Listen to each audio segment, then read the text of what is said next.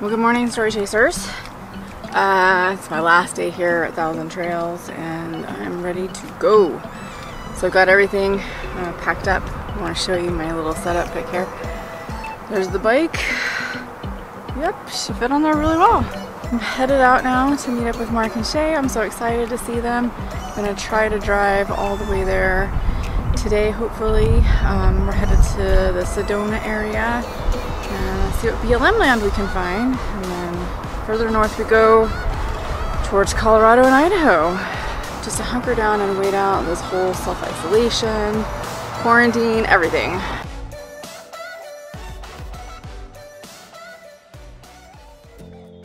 It was so exhilarating to get back out on the road again after not traveling for about a month and a half. Things seemed pretty normal out on the roads except for the occasional signs stating to keep safe with COVID and keep your distance.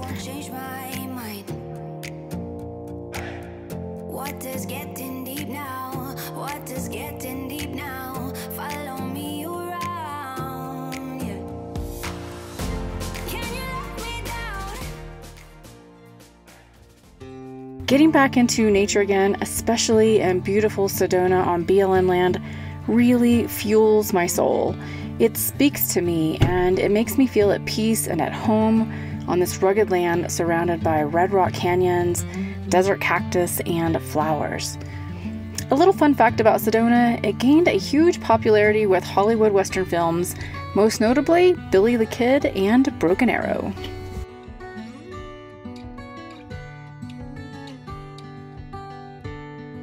It is so beautiful out here in Sedona. So this is my first time actually camping out in Sedona. After all this time, I can't believe it. I've actually come down this road before. This is off of 89A and 525, I think. And it is so beautiful. But the first time I came down here, it was my very first year actually RVing in 2017. And I came out on a holiday weekend. Don't know why I did that. But it was completely full out here. So I had to leave and go to a casino. But isn't this beautiful? Oh my gosh. I have had the best sleep since I've been here. I'm gonna show you around this direction. You can see the mountains in the back, I think, with the red rock. We actually have a group of people who have started to camp over here behind us. I don't know which RV it is right now, but I actually saw her dog. They were walking down this little road over here and I noticed the dog first. I was like, hey, I know that dog. And then I looked up and it was Aja from Pandemonium and her little dog Mumu. Mumu, yeah, that's her name. Anyways, super cute. Fun, kind of funny to run into them. But anyways, that's their group that's over there. But I'm over here with Mark and Shay. They're not here right now. They actually went for a walk and I was out with them and then came back early because I kind of break up my walks so that I don't have to sit all day while I'm working, and today I need to edit videos. So, but this is their van. I would get a van tour, and I've been trying to get one for probably a year now. And we just can't seem to get one done. Now with the COVID thing going on, I can't actually do a van tour inside because we don't want to go in and, you know, potentially contaminate anything. So I'm just gonna sit here, but I want to show you something. So this is what they added to the back of their RV. What I love about it is that it fits into their hitch, and look how big this thing is. They have so much stuff that they can store in here. That's what they did to actually get rid of a lot of stuff inside of their RV so that they could put extra food, extra water, various things in there so that they could stay out longer. And then, okay, I have to show you what else they have. Dun, dun, dun. Hammock holder. That hammock looks exactly like mine, and they've got this nice holder that breaks down into smaller bowls so they could store it in a bag in the RV. And for the record, if you're wondering, am I gonna get one? No. I would love to, but my van is so full right now with everything that there's just no way I can add something extra like that into it. So no, I'm not gonna get anything like that. Anyways, it is beautiful out here, guys. It's supposed to be 100 and something degrees in Palm Springs this next week. I'm so glad I left when I did. But guess what? It's getting hotter here too. Right now it's nice.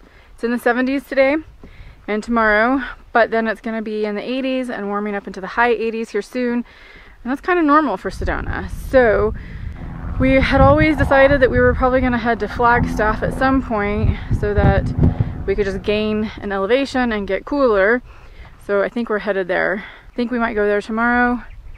And we've only been here a couple of days, and you know, it kind of sucks because this is so beautiful here and I just got here, but we really want to stay somewhere, you know, a little bit longer term and cooler weather. As long as there's a breeze, usually it's not too bad.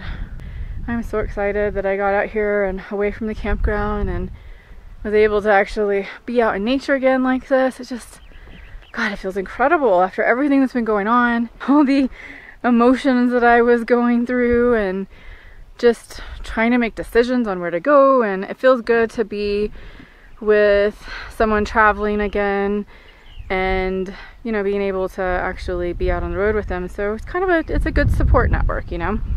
So I'm glad that it's Mark and Shay. All right, back to work.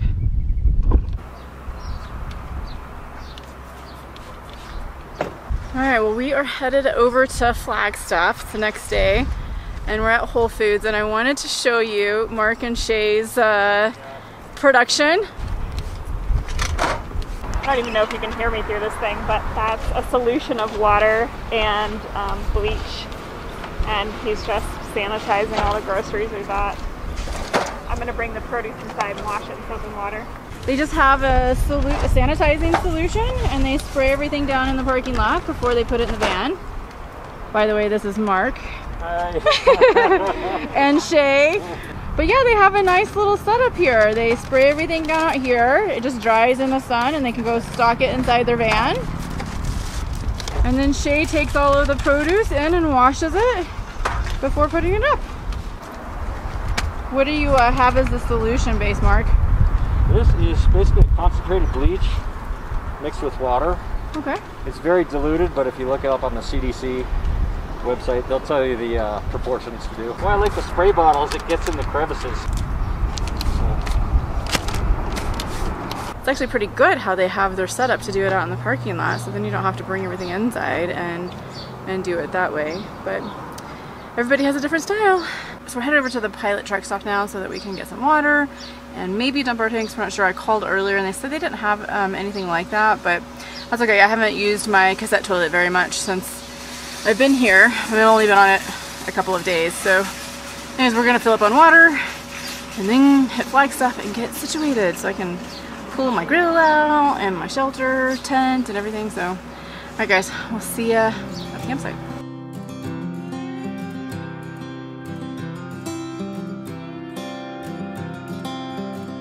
You look up with those angel eyes. I remember what I'm fighting for. Oh, the victory cannot be denied. You're the fire in my bones. Oh, the song upon my soul.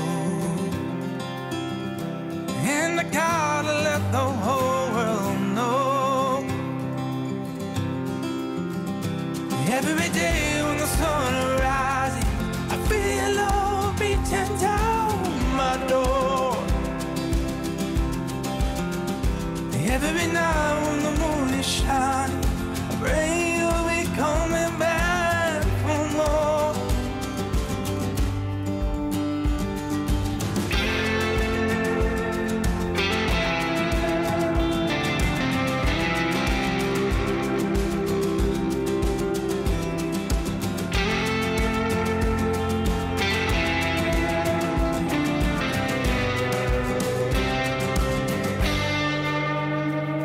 Settle down a while. Tell me everything you're praying for. Oh, So there's Mark and Shay. I moved today closer to them. There's their rig. There's my clam shelter. That area is where you actually kind of, I guess, should park, but we moved up in the grass because it's more sun. And then my RV with my bike. And then that's the road, you know, out there. So a little bit further away from the road now. And the bike, it got pretty dusty on this particular road. I just cleaned it off, but on the road into Sedona, it was fine. So it was just, I guess, much worse here for some reason. Well, I have some bad news for us at least. We were out here camping over in Flagstaff, Arizona, and we're in a actual spot that has, you know, places for you to camp, and there's fire pits and everything here. Been here for 4 days, and the police just came by and told us that this was a no camping area, even though there's no signs that say that there's no camping out here. And we're like, okay, we'll move. Can you give us till tomorrow to move, because it's like 4 o'clock? And they said no, they wanted us to move today. And then while they're taking down like our information and looking at our plates, they're like, well, oh, you live in Texas, they said to me. And I was like, well, yeah, my address is there, and I had no reason to lie to them. I said I live in my van. He's like, well, you can't reside on National Forest land. And I'm like, I think there's a difference in terminology here. We're camping. We're within our 14-day camping limits here. We've only been here for the 4 days, and 2 days in Sedona, so that's a total of 6. It's the same National Forest. He got kind of belligerent with me and told me that I was residing here, and he's using very specific words. Reside. I'm residing here. My understanding of it is residing is more of permanent. That's what he was trying to get at, that we were permanently dwelling here. And I kept saying, no, we're camping. And he's like, but you just said that you lived in your van.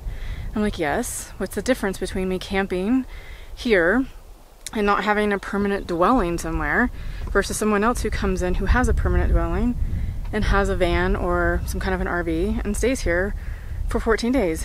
And he couldn't tell me. He was just being, quite frankly, a jerk. And so anyway, so now we have to find another place, which, whatever, that's fine. If we're not allowed to camp here, we're not allowed to camp here. Again, there's no signs. We have to go on the map and go see if we can find something.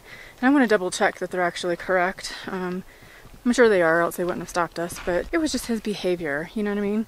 Like, we're in nice rigs.